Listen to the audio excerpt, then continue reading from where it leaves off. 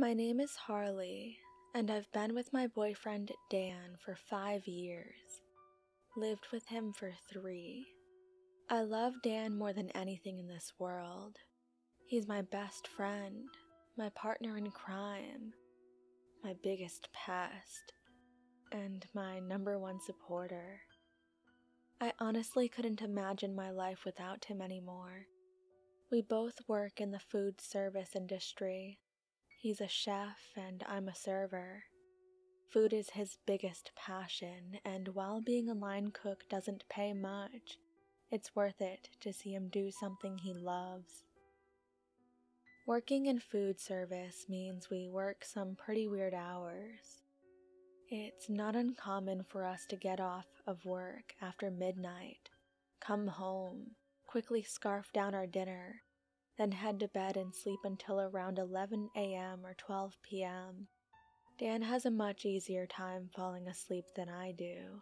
Most nights, as soon as his head touches the pillow, he's out like a light. I, on the other hand, struggle a bit more to settle my mind and get comfortable.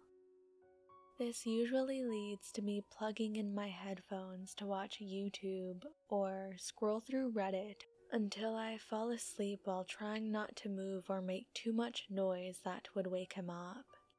Though he's a pretty heavy sleeper, so I never have to worry about it much. Dan has always been a very animated dreamer. He talks in his sleep every single night.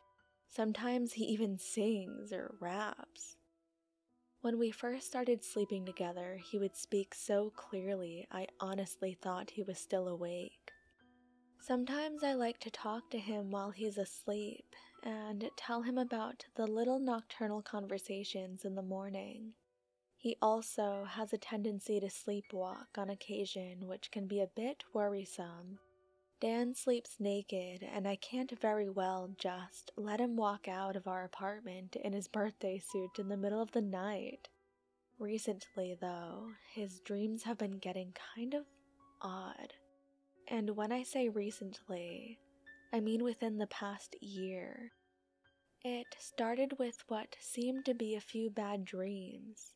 I always keep one earphone out just in case he says something funny or if he gets out of bed and I need to hear.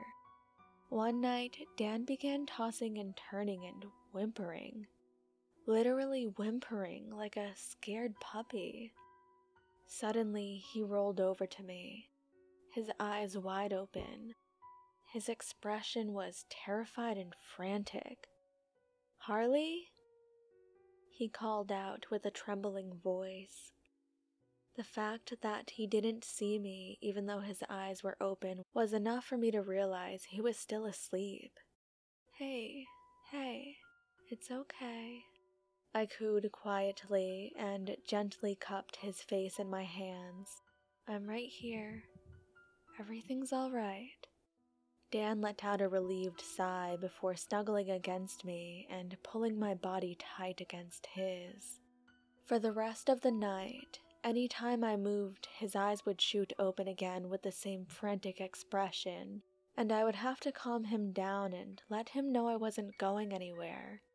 I asked him about it the next morning, and he said he didn't remember a thing, though he said he had a really weird dream, but he couldn't remember what about. This went on for about 3 days. The next 2 nights after that were calm, and I figured he'd just had a few bad dreams due to stress from work. About a week after that, give or take a few days, something even weirder happened. We were laying in bed like normal when suddenly Dan just got up and walked over to our bedroom window. I pulled my earphone out and called to him. "Dan, what are you doing, baby?" At first, he didn't answer, so I called to him again. He then placed his finger on the glass as if he was pointing to something.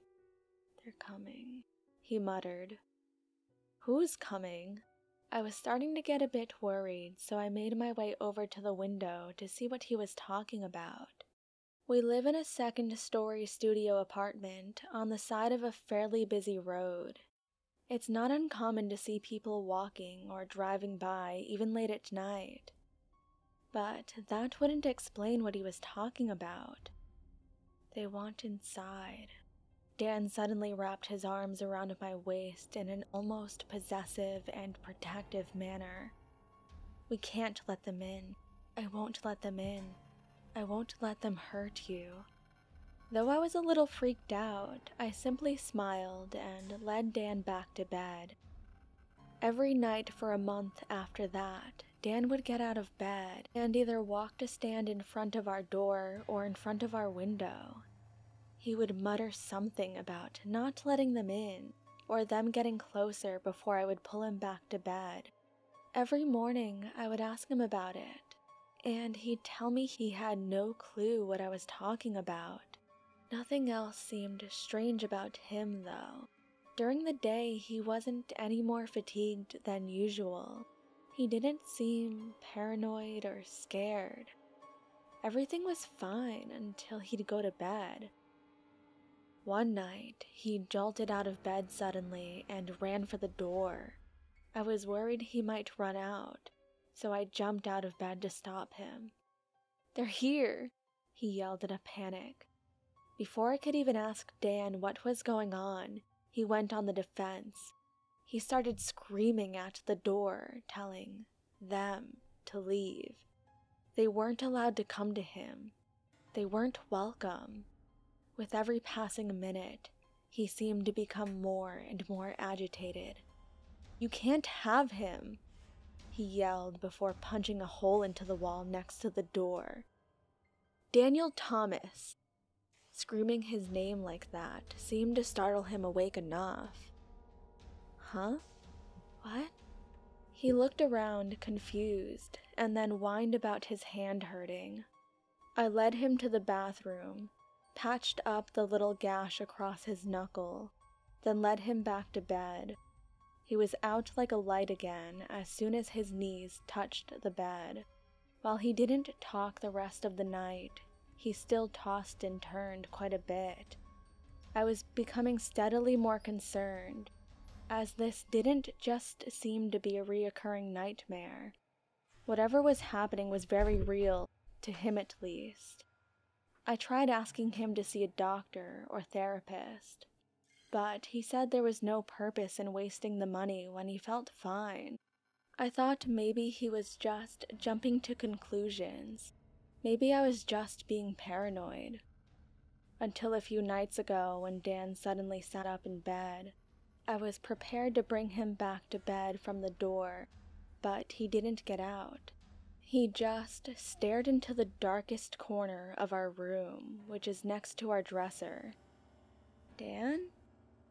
"They're here," he whispered, without moving. "They got in."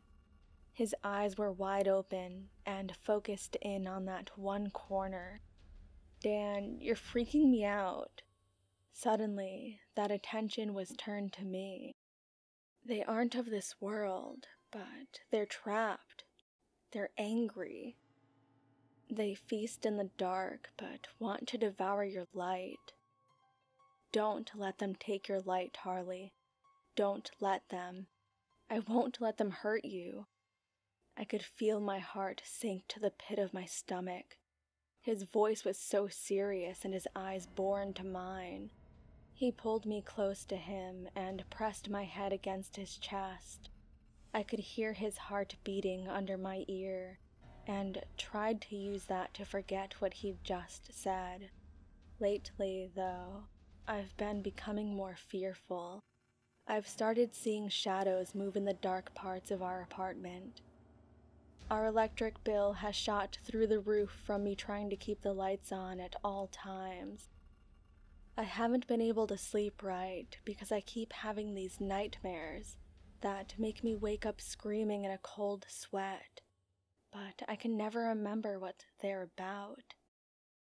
I don't know what's happening, but my boyfriend's dreams are starting to scare me.